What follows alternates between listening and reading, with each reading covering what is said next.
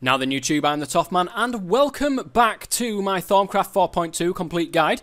And today, well, in the previous episodes guys, we've done the basics and we've also done harnessing Vs, which is all this kind of setup here. If you haven't seen them, make sure you go ahead and check them out. They'll probably be in the playlist. Not only that, but I might put a link to the previous parts in the description below as well. So, okay guys, today we've got a couple of different items to actually show you guys. We're going to move from the Thaumaturgy tab. There's nothing else that's new on this one. Everything is pretty much the same as what it has been before. Again guys, don't forget about the warp effects. Now, going into further detail on the warp effects, there is something to actually counteract the different warp effects that you've got. And that's the first item that we're going to be covering in today's episode. Purifying bath salts. Stress relief for the mind, and that's certainly the case. Purifying bath salts can be created by putting Salis Mundis in with Aurum, Cognitio, Ordo, and Sano into a cauldron, with Salis Mundis of course being the catalyst, and you'll get a purifying bath salts.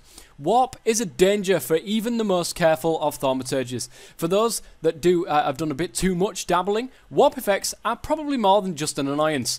Purifying bath salts help with that. Simply tossing these salts into water will turn the water into a silvery purifying liquid that soothes away the stresses of the day and brings temporary relief from the effects of warp. It should be noted, however, the more warp a thaumaturge suffers from, the shorter the duration of this protection. The salts are quite fragile and will soon dissolve if tossed around haphazardly. So okay, let's get ourselves a little bit of a bath going on. Oh, yes. Okay, I've built myself a little bit of a bath here. Oh, yeah, this looks good to me. I've had to put that block there because it was freezing. This looks good to me. Purifying bath salts then. Let's chuck them in. Let's wait a little bit. And we should find that it changes into... let's go into survival, just in case. Warp ward. You can see I've got that there. If you get in it, guys... yes, look at this. I've already got it because I actually went and tested it over there. So you can get in it like that. And there you go. It's fantastic to me. And you get that for quite a while, actually. So, get yourself lots and lots of purifying bath salts if that's something that you're going to be dabbling in is warp, because warp ward, and you get it for quite a while. But I've got full-on warp. I've got total, complete and utter warp, because obviously I went into creative, got the creative book, and then suddenly I got all the warp in the world because of all of the different things that I just found. So I've now got warp ward for 24 minutes. And that's basically how you use the purifying bath salts, guys. It looks pretty nice as well, actually. I like the little bubble effects and the silvery liquid. And, it does feel nice and warm, I've got to say.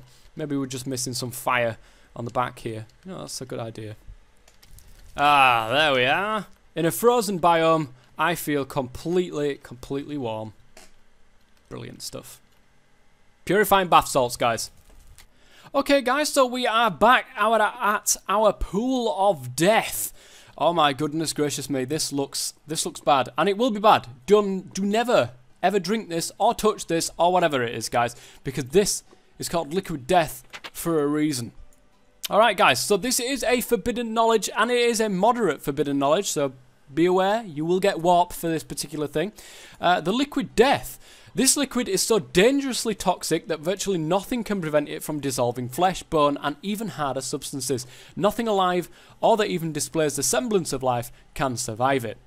Apart from obvious practical applications, this vile substance has another interesting property. Any essentia a dissolved creature possessed form into crystals that can be harvested. I will leave it to the reader's imagination what uses those crystals can be put to. And I've got one particular use for you guys right here. I've got some mushrooms should I say, that I'm going to slap through there. And as you can see, I just managed to get a Terra one.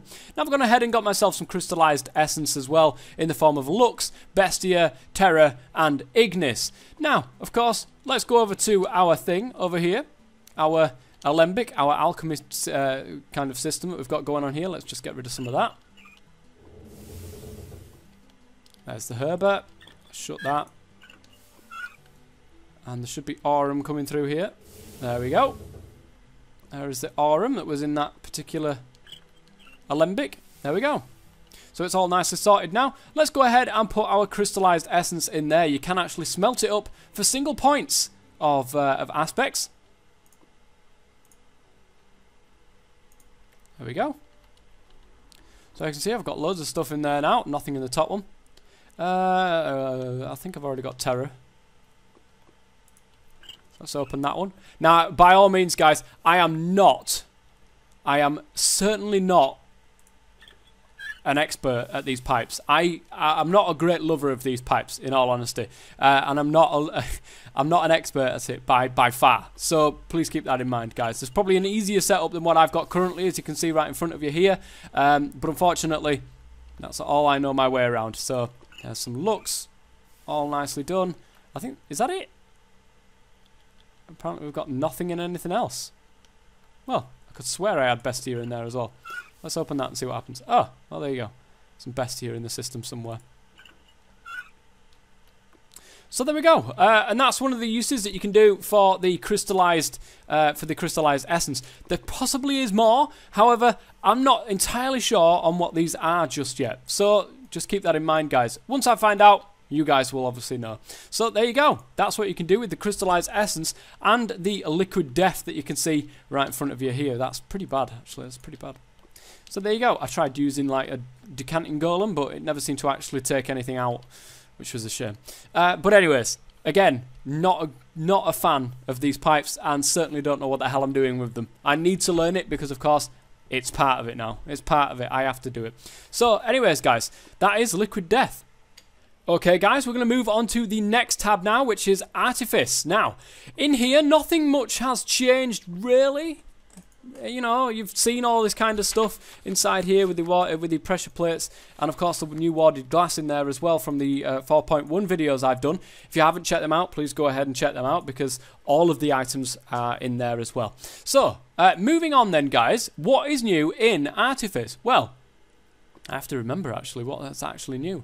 I think all of this stuff, the runic shielding, the runic augmentation and stuff like that, it's stuff that I've already covered.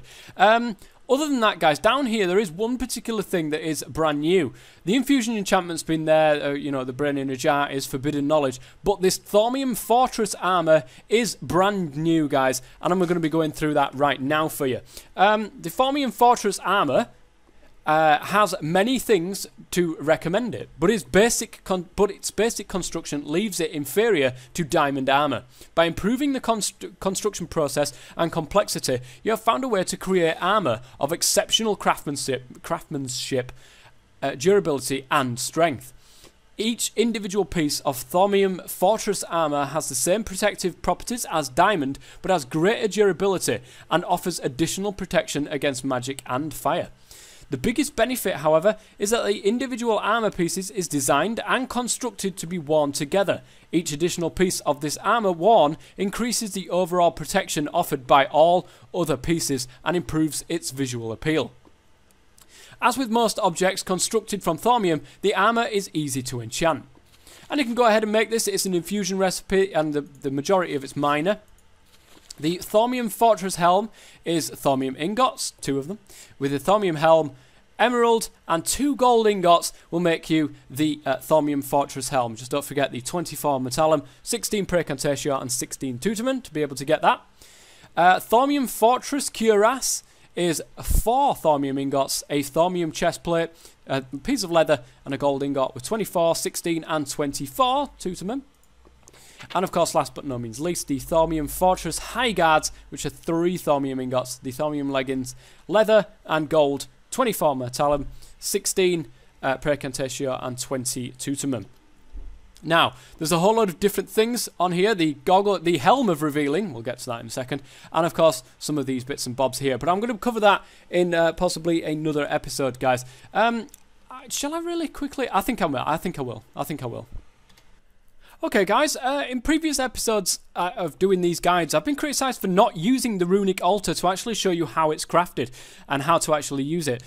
Some people have been saying, well, some recipes actually need 9 of these pedestals. As long as you try to keep them as symmetrical as possible, and as long as you've got things dotted around that will help towards all of that that bad stuff, then you're all right. Candles, skulls, heads, zombie heads, and now if you're using Botania, you can use things like this, which is great as well. Don't forget you can use crystals as well as all sorts of different stuff.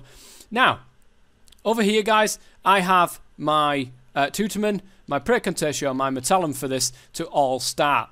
So, shall we go? Let's go. And there it is, getting all the Metallum sucked into it. Just keeping an eye on everything, making sure it's staying on the pedestals.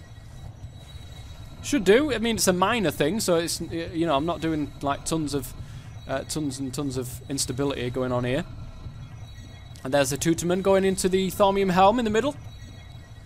And there is the Precontatio. Once this is finished, it'll start eating up those particular items that are on the pedestals. There goes one of them. There goes the other. Some gold there. There's another piece of gold going in there. And then finally it should be this emerald. Et voila! We have our Fortress Helm. Which is great. I need to go into this again. For some reason it's broken my thing again. Like what it did in the last one. And of course it goes in that slot there. Oh my god, that looks fantastic. Yes. Yes, that looks great. Why am I in a dress, you might add? Well, that's another story entirely. Anyways, I think that's pretty much going to be it for this episode, guys. Join me in the next one. We'll go through all of these different additions that have been added on here. The Grinning Devil faceplate, the Angry Ghost faceplate, and the Sipping Fiend faceplate. Two of which are Forbidden Knowledge. And the Helm of Revealing, which you can probably guess at what that will do as well. Until next time, guys, thank you very much for watching. If you've enjoyed this and if it's been informative for you guys, please go ahead and leave a like on this video if you can. If you haven't subscribed already, please go ahead and do so for more videos on Thaumcraft 4.2. And don't forget, I do a Thaumcraft and Britannia Unite series for both Thaumcraft 4.2 and Britannia, the latest versions of whatever it is that's out at the current stage, of which I load up that particular episode. And I do it in like a Let's Play fashion. So until next time, guys, I've been Tough Man. Thank you very much for watching. And as always, stay safe.